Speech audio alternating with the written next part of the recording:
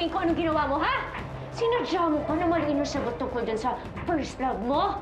Kaya pala nagdududa sa akin ng tiyahin mo! Kaya kung ako sa'yo, mag-empake ka na at tumakas ka na. Dahil alam na ng tiyahin ko kung sino talaga yung nasa bahay at isang hamak na impostora ko lang. Why should I?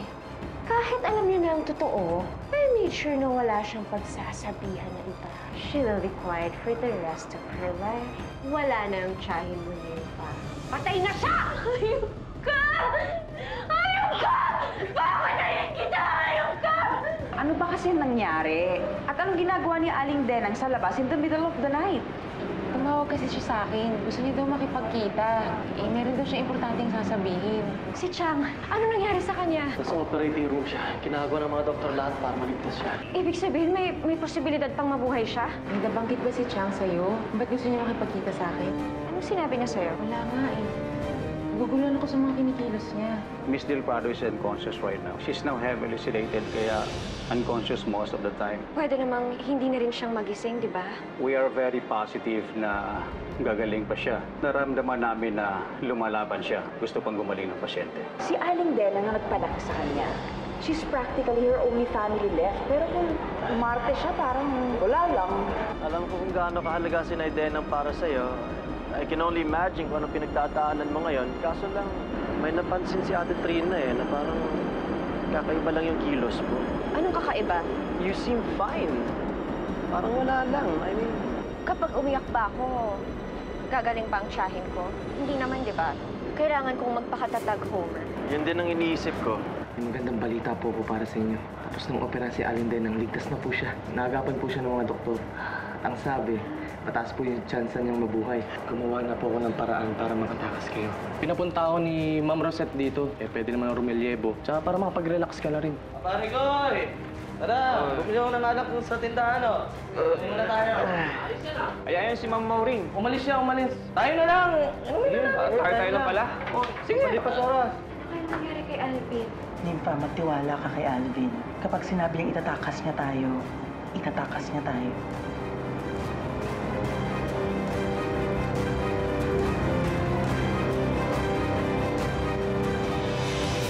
Itong pulutan natin. May betchin yata itong alak mo eh. Ano? Betchin? Oo, tingnan mo itong tatlong ito. Tumba! Mahina nga sabi mo. Alam mo, sasatang kita. Ito, sabay tayo. Sige lang. Ayoko pa. Sabay tayo, ha?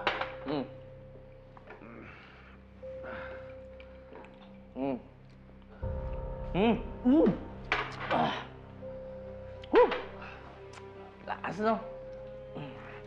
Ayaw, hindi mo yun. Sa akin inuubos ko. Ikaw, ubusin mo yan. Oo, ubusin ko to. Hina mo pala.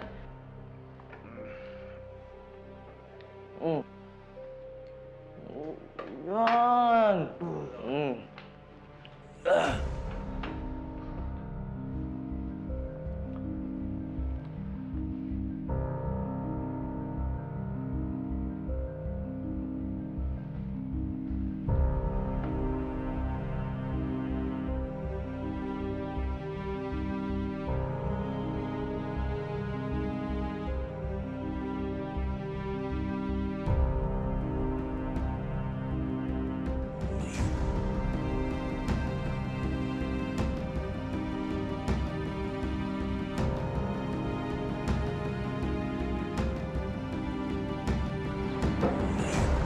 Alvin, ano nangyari?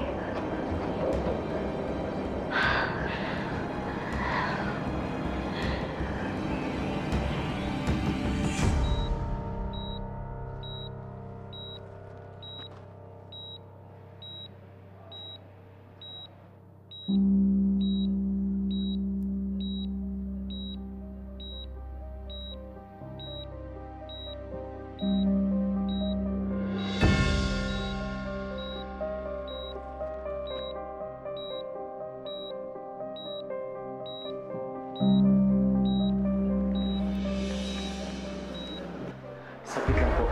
Sisilipin ko lang sila. 1,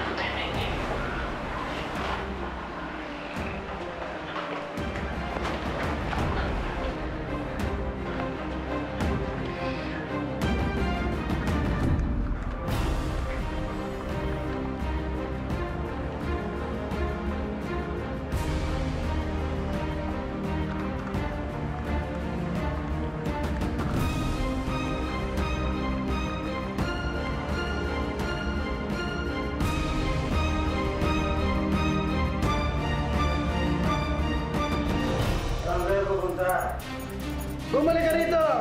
Diyos ko. Alvin, nahuli na tayo.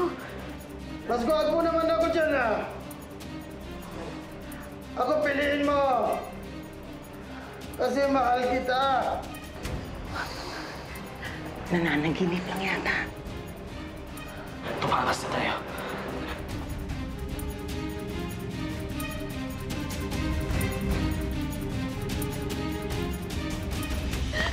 Dito po tayo! Halika po! Teka, kanino to? Ano? Pwede ba to? Ano? Alvin! Bilisan mo! Magising sila! Makasama ka! Alvin, ano? Ayaw mo, ma'am! Ito! Ano ba sasakyan na to? Iniram ko po ito sa tito ko, ma'am! Halika, tumakbo na rin tayo! Halika na! Sige po! Sige po! Isa ko lang!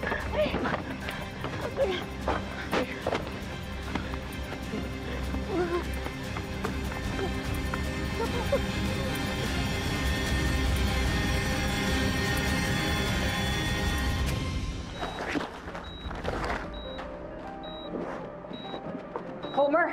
Nimfa, halika kayo dito. Bilis, bilis! Si Aling Lenang. Ano? Si Aling Lenang, tingnan niyo. Nakita ko. Gumalaw yung daliri ni Aling Lenang. Nay Denang? Nay Denang? Nandito po kami ni Nimfa. Naririnig niyo po ba kami, Nay Denang? Nay Denang?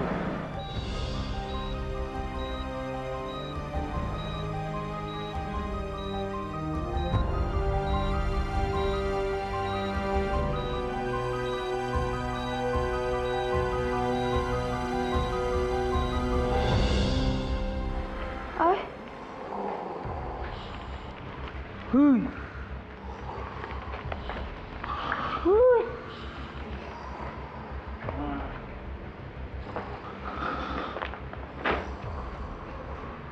Ayaw niyo, ah. Sunod! Sunod! Wala naman eh. Ay, ma'am, ikaw pa pala. Diyos ko, tingnan niyo yung itsura ng kakatoka. Ano to? Bakit may ganito? Sana po, ma'am. Nag-good time lang po. Si Alvin, bumili ng alak. Sino? Si Alvin po. Si Alvin! Kaya nasan si Alvin? Andito lang po siya. Kasama namin.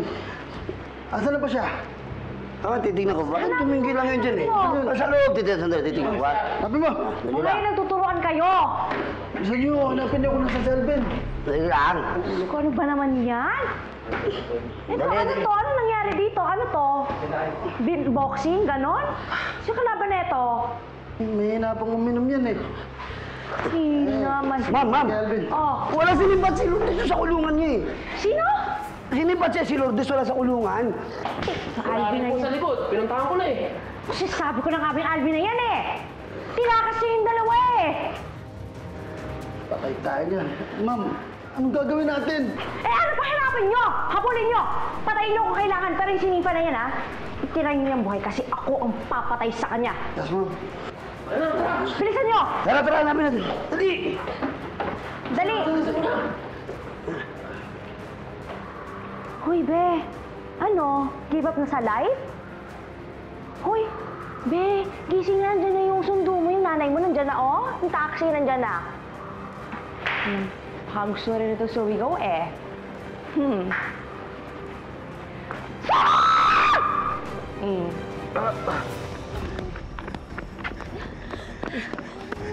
Doon kayo! Ayun siya! Tingnan! Takbo mo na!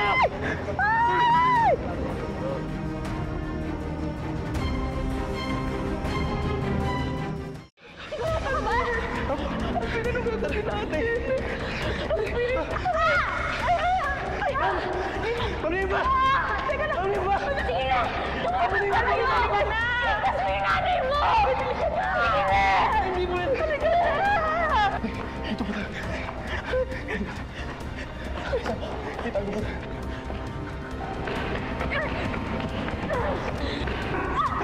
Bitiwan niyo! niyo ako! May patakas-takas ka pa nalalaman! Asa si Alvin? Alvin, bilisan niyo! Hanapin niyo! Bilis! Hanapin niyo dyan! Bilisan niyo! Hindi ka makakatakas! Ano? Tara, pare! Baka puta tayo mga pulis! Tara na! Tara, tara! Bilis! Tara, dali! Bilis! Saan? Isa mo! Iwan niyo ako! Ano ba? Tara na! Isa mo!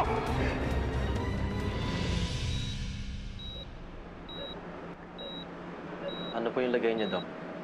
Wala pa rin pinagbago sa vitals niya. Eh, pero Dok, nakita ko kanina na gumalaw yung daliri niya. What you saw is probably a reflex movement.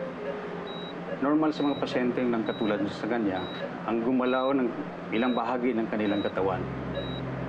In some cases, bumubukas pa ang mga mata nila. But it doesn't indicate that the patient is recovering. So, anong ibig niyo sabihin, Doc? Hindi pa gising si Naidena? Like I said, it will take days bago gumising ang pasyente. But we encourage you na patuloy niyo pa rin siyang kausapin. Minsan, kahit ganito ang sitwasyon ng pasyente, naririnig pa rin niya tayo. Sige, Doc.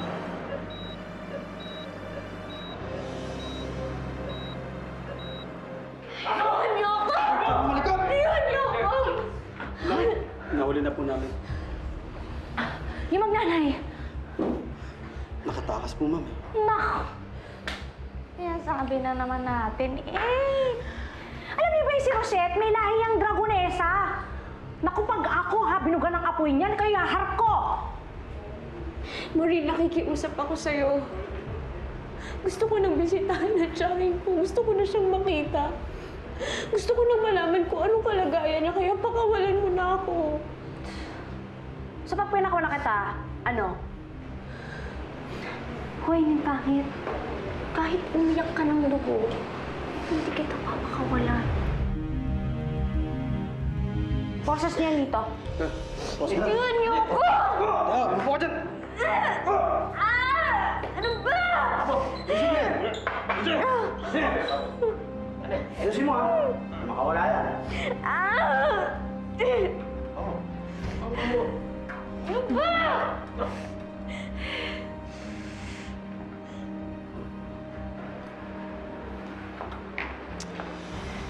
Sorry ko na lang. Naiwan ka eh. Kaya ayan, maniligas ka dyan, ha? At kayo, nakikita niyo itong mga guhit na to? Nabugan niya ng apoy. Kaya kung ayaw niyong matulad dito, naku, usay-sayin niyo naman yung trabaho niyo. Hindi yung natutulog tsaka umiinom. Kakaloka.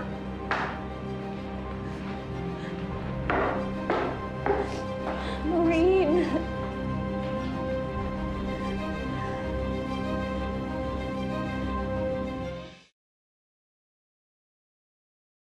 Tuloy muna kayo.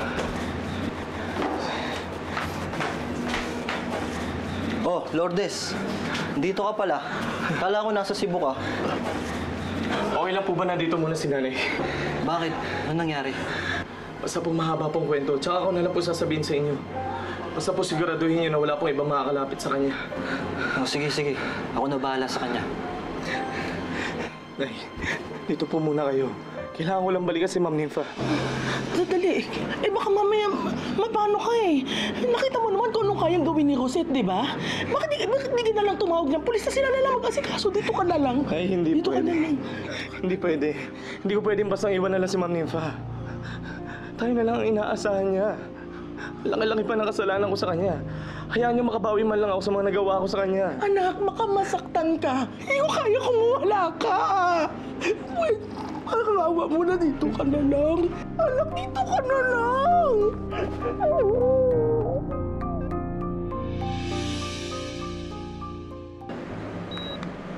Akala ko pa naman gising na si Chang. Pero Besh, hindi tayo dapat mawala ng pag-asa, di ba?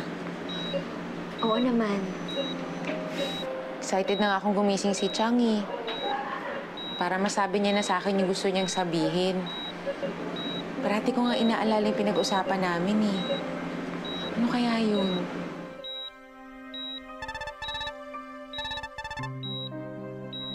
Hello, Maxi.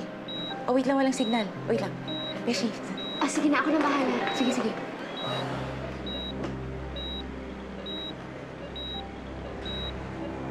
Hayop ka. Hinulog ka na nga. Pero buhay ka pa rin. Pusa ka ba? Ilang buhay ba meron ka? Dahil hindi ako magsasawang patayin ka ng ulit-ulit para lang hindi mo maibulgar ang mga sikreto ko.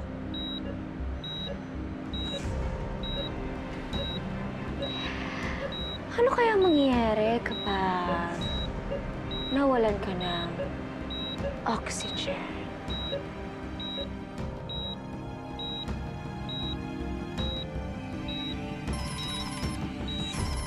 This it. Marine. Friend! Busy ka? Bakit? Ma'am, makikibalita lang ako sa mga nagaganap dito. Oo. So ito na nga, meron akong hatid sa yung bad news tsaka good news. So anong gusto mong mauna? Bad news. Okay, go. Nakataka si Aling Lourdes tsaka si Nimfa. Ano? Oh, wait lang, huwag ka kasi munang magalit. Meron pa akong good news. Okay, ano yan? Si Nimfa, nakakulong na ulit. Nakuha namin siya. Oh, ay naman pala eh. Sa susunod, huwag ka nang tatawag kung stupida naman yung mga detalye mo. Ay, wait lang. Nakalimutan ko nga pala yung isang bad news. Oo, si Aling Lourdes kasi, hindi na namin nakuli eh. Di ba hindi mo naman siya kailangan? Oo ba? Kailangan natin yun. Yun na lang yung hold natin kay Alvin para hindi siya magsumpong. Lintik! Sige na, pupunta na ako dyan.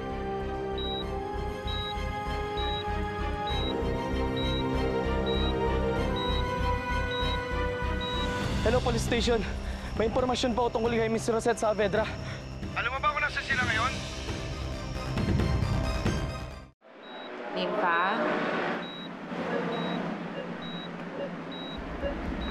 Beshi?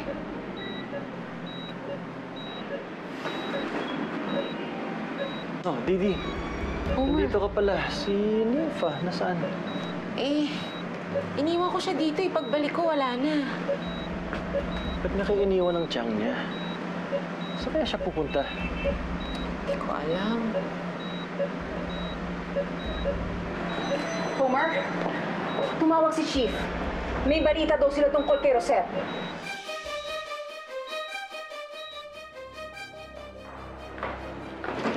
Sino may kasalanan? Bakit nakatakas si Lourdes? Sheila. Bobo! Stupid na! Tanga! Buwisit! Sabi ko naman sa'yo, Rosette, hindi ka magtatagumpay sa mga maiitim mong plano. Hindi magtatagal, magsusumbong na rin si Alvin sa kanyang impostora. Kahit magsumbong si Alvin, it will be his words against mine.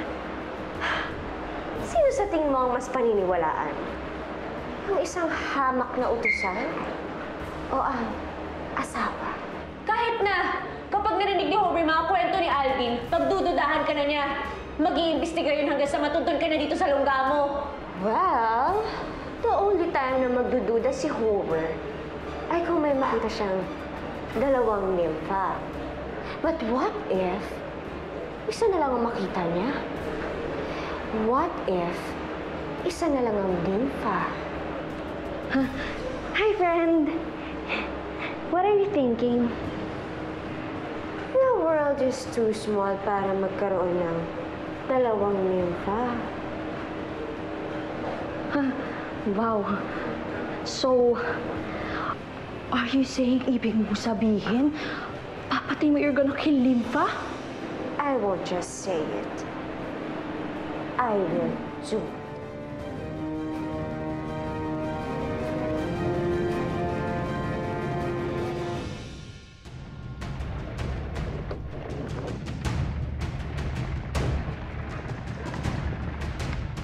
Alright, men. Ito ang target natin.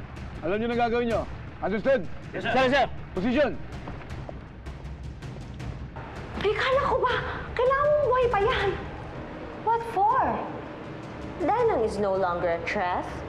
Kaya wala na ring use ang babaeng yan. Mas matutuwa pa ako if I kill her. Ay.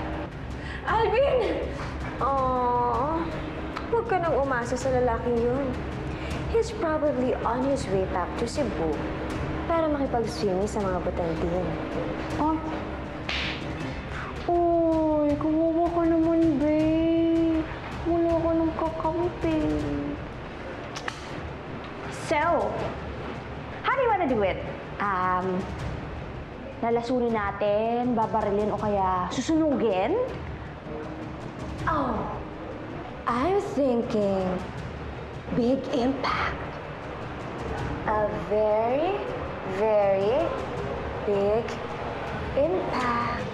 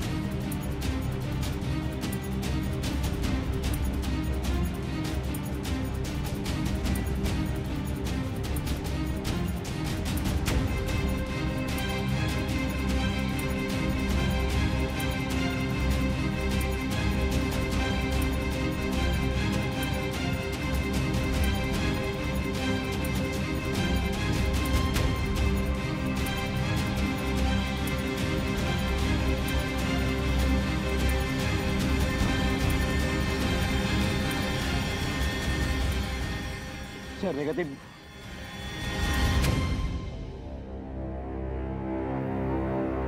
Ano ba? Iwan niyo ako! Nasaan tayo? Nimfa! Here. Ano to? Bakit dito mo ako dinala? Oh, this will be your resting place. In Tagalog, ito na ang huling hantungan mo.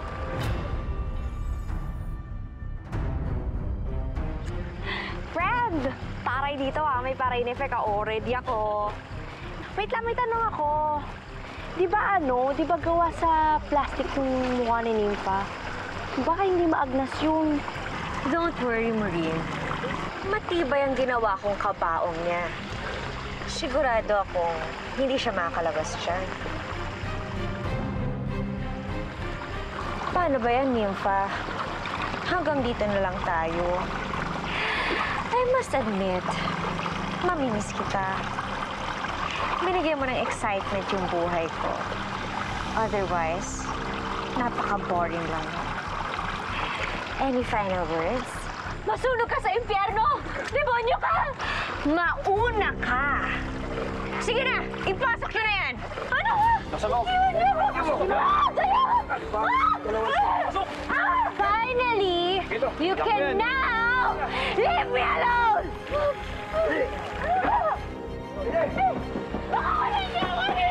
Itulak nyo na yan! Sige! Sino?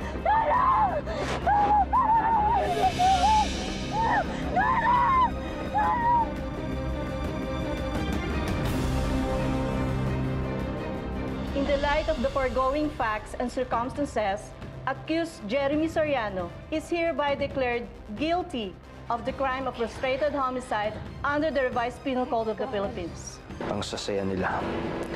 Kung inaakala nila na ito ang katapusan ko, dyan sila nagkakamali. Tanggalin mo muna to, Chief. Daba! Huwag kang bugkapa! Papaputukan ka ngayon! Daba!